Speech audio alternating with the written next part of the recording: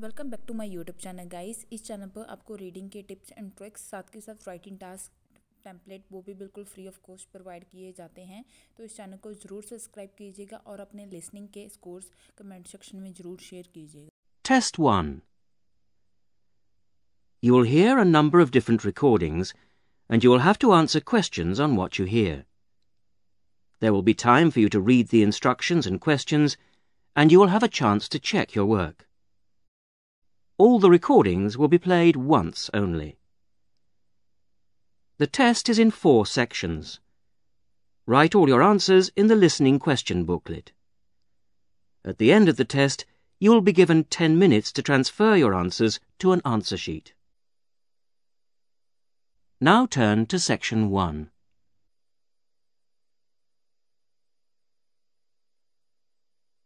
Section 1.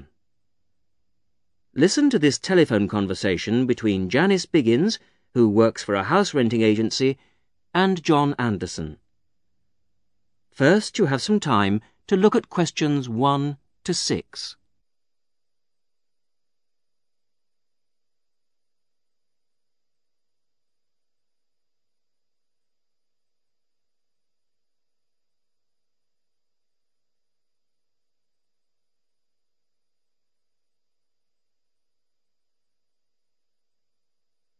You will see that there is an example which has been done for you. On this occasion only, the conversation relating to this will be played first. Hello, Flagstone. Oh, hello. Is that Flagstone Properties? Yes, that's right. Flagstone here. How can I help you? Hello. I'm ringing just to make inquiries about renting a house. The name of the agent is Flagstone, so Flagstone has been written in the notes. Now we shall begin. You should answer the questions as you listen, because you will not hear the recording a second time. Listen carefully to the first part of the conversation and answer questions 1 to 6. Hello, Flagstone. Oh, hello. Is that Flagstone Properties? Yes, that's right. Flagstone here. How can I help you? Hello. I'm ringing just to make inquiries about renting a house. My name's John Anderson. Yes, Mr. Anderson. What sort of thing were you looking for? 2-bedroom house with garden. Well, yes, sir, that shouldn't be any problem. Just to let you know that our main areas, the main areas we deal with are the city centre itself. City centre, uh-huh. And the north suburbs. Oh, well, we were most interested in the northern areas, actually. Right, yes. What sort of price were you thinking of? Well, could you give me some idea? Certainly. It really ranges from £250 per month. Only £250? Yes, to about £500, depending on a number of different factors. Oh, what does it depend on? Well, obviously the quality of the area, and then whether there's a garden. Oh, well, as I said, we'd want a garden. And a garage pushes up the price. Right. Well, we wouldn't necessarily need one. I think about £350 a month would be our limit. OK. Well, would you like to have a look at a couple of properties, sir? Yes, that'd be great. Looking at our files, I think we've got 2 which might suit you. Oh, hang on. I'll just get a pen. Right. OK, well, there's one on West Park Road, which is £325 a month. Uh-huh. Are the bills included?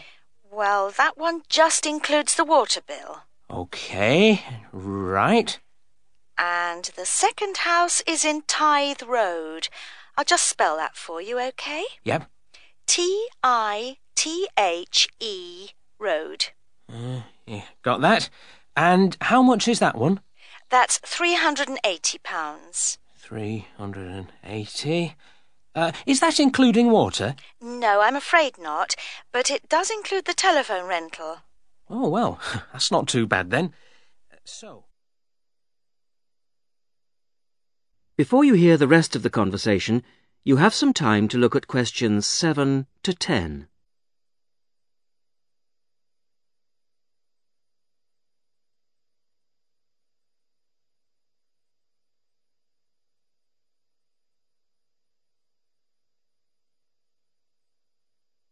Now listen and answer questions 7 to 10. So when would you be available to see them? Well, I'll be in town next week, say Thursday. No, I'm sorry, we don't have any availability for Thursday. How about Wednesday afternoon? OK. That's fine. Would 5 be OK? Yes, fine. 5 o'clock it is. Just come to the Flagstone offices. Oh, before I forget, what sort of things do I need to get done, to rent with you? Well, the most important thing is a letter from your bank. No problem. And then a reference letter from your employer. Yes, that's OK. Great. And then we would need you to give 2 weeks' notice of moving in. Right, 2 weeks' notice. And what about a deposit? That's 1 month's rent, whatever the amount is. OK. 1 month. Is that it? No, sorry, one more. You will have to pay for the contract. Oh, yes, I'd forgotten about that. OK, fine. So I'll start arranging those, and I'll see you next week. Yes. Thanks very much. Bye. Goodbye.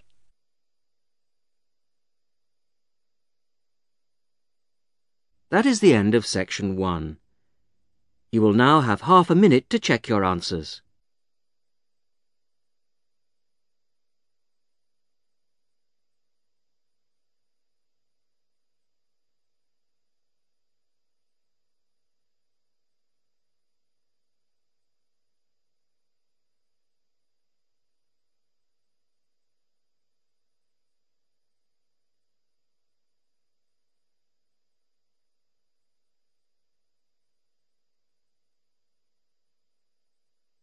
Now turn to section 2.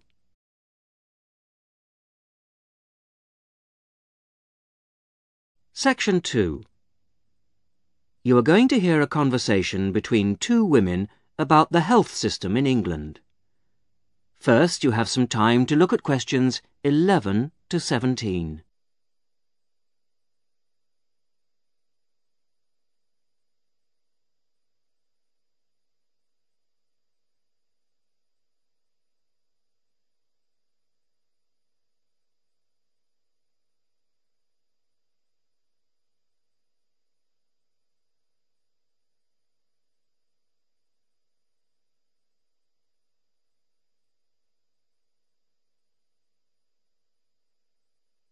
Now listen to the first part of the conversation and answer questions 11 to 17. Hello, Mrs. Sutton. Come in. How are you settling in next door? Have all your things from Canada arrived yet? I thought I saw a removals van outside your house yesterday afternoon. Yes, they came yesterday. We spent all day yesterday arranging them. It's beginning to feel a bit more like home now. Oh, that's good. Look, come in and sit down. Are you all right? You look a bit worried. Well, I am a bit. I'm sorry to bother you so early, Mrs. Smith, but I wonder if you could help me. Could you tell me how I can get hold of a doctor? Our daughter, Anna, isn't very well this morning, and I may have to call somebody out. She keeps being sick, and I am beginning to get a bit worried. I just don't know how the health system works here in England. All I know is that it's very different from ours back in Canada. Well, I don't know really where to start. Let me think. Well, the first thing you have to do is find a family doctor. Mm-hmm. Sometimes we call them general practitioners as well. Right. And register with him or her. If you live here, you've got to be on a doctor's list. If you're not, things can be a bit difficult. Oh. Nobody will come out to you if you're not registered. Anyway, they work in things called practices. Sort of small groups of family doctors all working together in the same buildings. Now, what you've got to do this morning is register with one of them. There are 2 practices near here, so we're quite well off for doctors in this part of Manchester. There's the Dean End Health Centre, about 10 minutes walk away. And there's another practice in South Hay. That's about 5 minutes away, going towards the town centre. We're registered at the Dean End one, but they're both okay. There are about 6 doctors in our practice and 4 in the other, so ours is quite big in comparison, and the building and everything's a bit more modern. South A is a bit old-fashioned, but the doctors are okay. Their only problem is that they don't have a proper appointment system. Sometimes you have to wait for ages there to see someone. Anyway, you go to the receptionist in whichever health centre and ask her to register you with a doctor there. You have to fill in a form, but it doesn't take long. Ours is called Dr. Jones, and we've been going to him for years, ever since we moved here 15 years ago. I wouldn't say he's brilliant, but I suppose he's all right, really. We're used to him now. They say he's very good with elderly people, but he does tend to get a bit impatient with children. Listen, the one who's supposed to be really good with small children is Dr. Shaw. I've heard lots of people say that. She's young and she's got small children of her own, so you could try registering with her. And if her list's full, I heard somebody say the other day that there's a really nice young doctor at South Hay, a Dr. Williams. He holds special clinics for people with back trouble, but that's not really your problem, is it? Now you have some time to look at questions 18 to 20.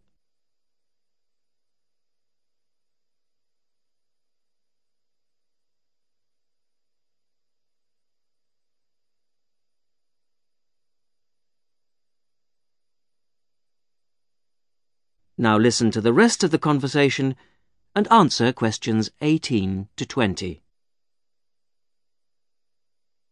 If you want a doctor to visit you at home, you have to ask for a home visit. You're supposed to do that before 10:30 in the morning, but obviously if it's an emergency, you can phone at any time, night or day. It might not be your doctor that comes, though. It's quite often one of the other doctors in the practice. It doesn't really seem to make much difference. Right. Otherwise, you make an appointment to see your doctor at the health centre. You usually get seen the same day. Not always, of course, but usually, as I say.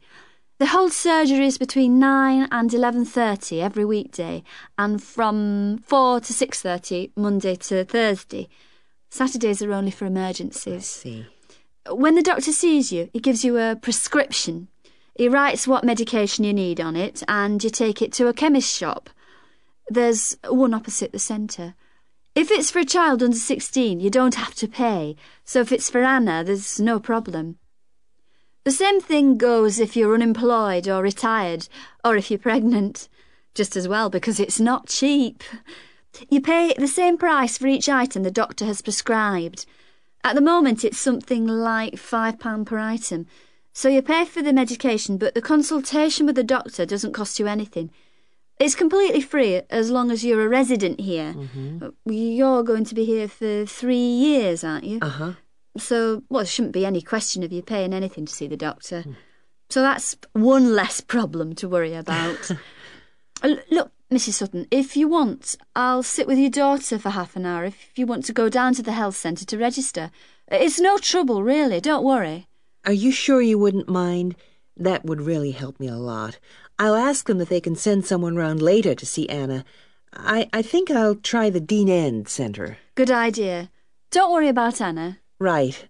I'll be back as soon as I can.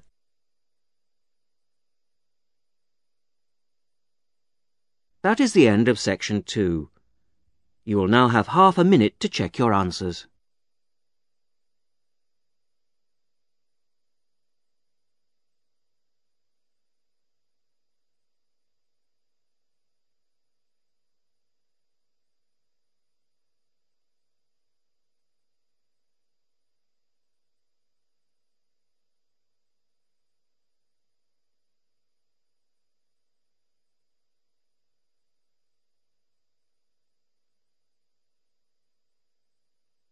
Now turn to section 3.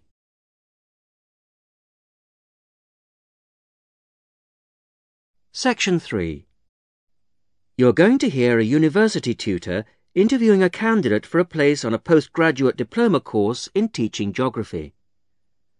First, you have some time to look at questions 21 to 27.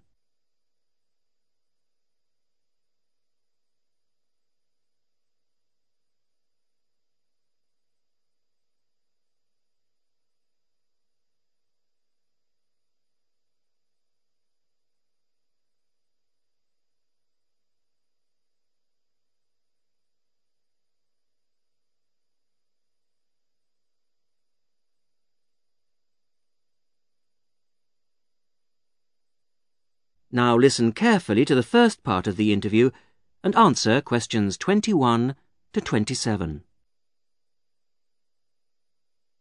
Hello. Jonathan Briggs, isn't it? Yes, that's right. Do come in and sit down. Thanks. Right.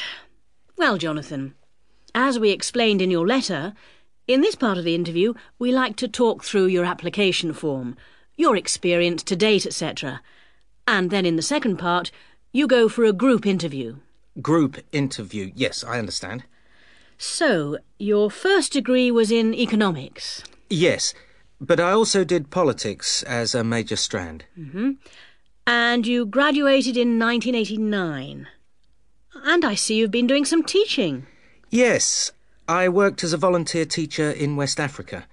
I was there for almost 3 years in total, from 1990 to 1992. How interesting. What organisation was that with? It's not one of the major ones. It's called Teach South. Oh, right. Yes, I have heard of it. It operates in several African countries, doesn't it? And what kind of school was it? A rural cooperative. Oh, a rural cooperative. How interesting. And what did you teach? A variety of things in different years. I did, with forms 1 to 3, mainly geography, and some English with form 5. Then, in my final year, I took on some agricultural science with the top year. That's form 6. Right. Quite a variety, then. I also ran the school farm. How interesting. Before the interview continues, you have some time to look at questions 28 to 30.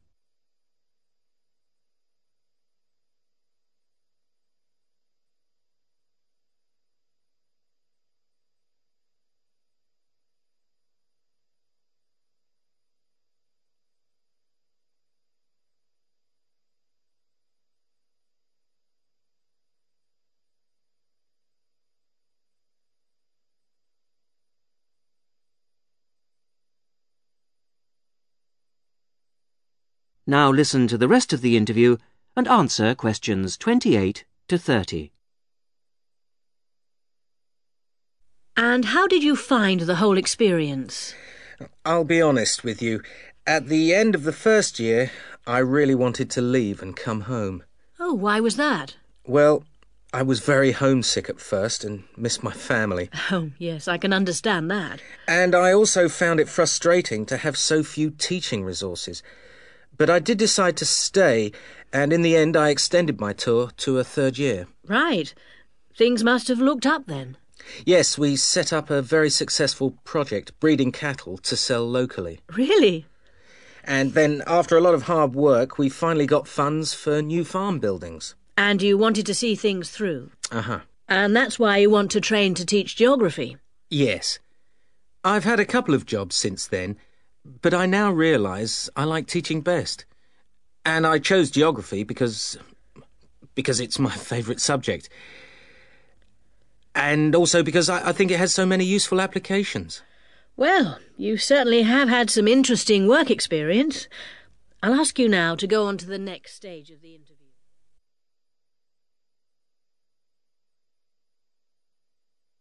That is the end of section 3. You will now have half a minute to check your answers.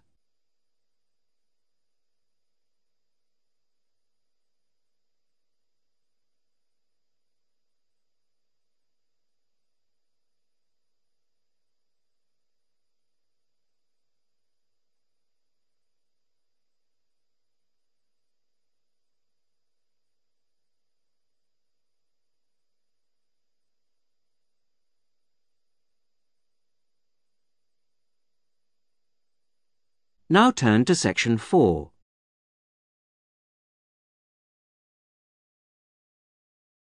Section 4. You are going to hear a radio talk on back pain given by Dr. Paula Clayburgh of Liverpool's Wilton Clinic. First, you have some time to look at questions 31 to 40.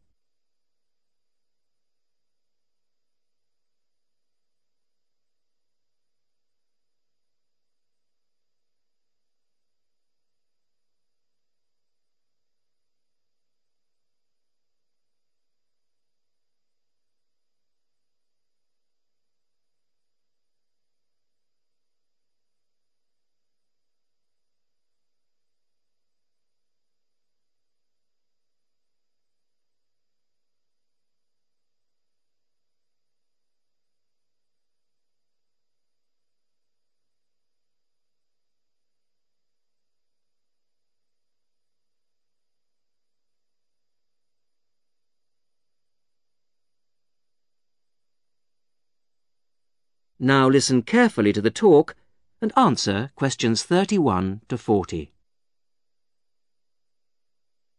Today's Health Council is presented by Paula Clayburgh, who is the Chief Counsellor at Liverpool's famous pain clinic, the Wilton Clinic. Paula. Do you know what Prince Charles, Sevi Ballesteros and Elizabeth Taylor have in common? They all suffer from chronic back pain. In fact, bad backs are one of the most common health problems today, affecting people in all walks of life. The most recent available figures show that about 250,000 people are incapacitated with back pain every day. And many sufferers don't know the cause or the solution to their problem. The majority of our patients at the clinic tend to be women. They are especially vulnerable because of pregnancy, but also because of osteoporosis, which I personally believe to be the major cause of problems for women. I have many women patients who say they have completely given up exercise because the pain makes them so miserable. But of course, that starts up a vicious circle. Bed rest, giving up exercise, and painkillers are traditional responses to back pain. But although there are many excellent drugs on the market, at our clinic we're beginning to realise the unique benefits of relaxation therapy. Other specialists in the field make a strong case for certain types of exercise, but in our experience they are easily mishandled and can lead to more harm than good. Now let's look at some of the reasons why back pain is developing into such a unique menace. In general, the body is pretty good at self-repair. A strain or a blow to a limb, though painful at the time, generally resolves itself. But the body's response to back injury can be very counterproductive. When pain strikes, we attempt to keep the back as immobile as possible, which makes the muscles tense up. Research shows that they often go into spasm, which causes further twisting of the spine. A vicious circle is underway. The second mistake we often make when stricken with extreme back pain is to go to bed and stay there. Although at the clinic we recognise that a short rest in bed can be helpful, up to 2 days, any longer makes our back muscles become weaker and unable to hold up our spine. The pain, therefore, becomes worse. Another problem is being overweight. Anyone a stone or more overweight who already has back pain is not doing himself any favours. Though it won't actually set it off in the first place, the weight will increase the strain and make things worse. The British diet could be partially to blame for the increase in back pain. Over the last 10 years, the average weight of men has risen by 11 pounds and of women by 9 pounds. So much for the causes and aggravations of pain. But what can we do to help? There are many ways in which simple day-to-day care can make all the difference. The first point to watch, of course, is weight. If you are overweight, a diet will make all the difference. Also, studies have shown that just 1 hour sitting in a slouched position can strain ligaments in the back which can take months to heal. At the clinic, we have come to the conclusion that the major cause of the problem is not with the design of chairs, as some have suggested, but in the way we sit in them. It can be useful to get special orthopaedic chairs, but remember, the most important improvement should be in our posture. Another enemy of your back is, of course, your beds. If your bed doesn't give enough support, back muscles and ligaments work all night trying to correct spinal alignment, so you wake up with a tired, aching back. Try out an orthopaedic mattress or a spring-slatted bed. Research shows that both can be beneficial for certain types of back pain. Another hazard for your back are the shock waves which travel up your spine when you walk, known as heel strike. A real find for our patients has been the shock-absorbing shoe insert, a cheap but very effective solution. And you might be better off avoiding shoes with heels higher than 1.5 inches. Though absolutely flat shoes can be a solution for some, others find their posture suffers. Finally, a word about the state-of-the-art relief, the TENS machine. A small battery-powered gadget which delivers subliminal electrical pulses to the skin. Our experience indicates that your money is better spent on the more old-fashioned remedies.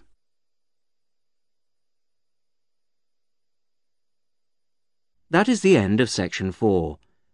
You will now have half a minute to check your answers.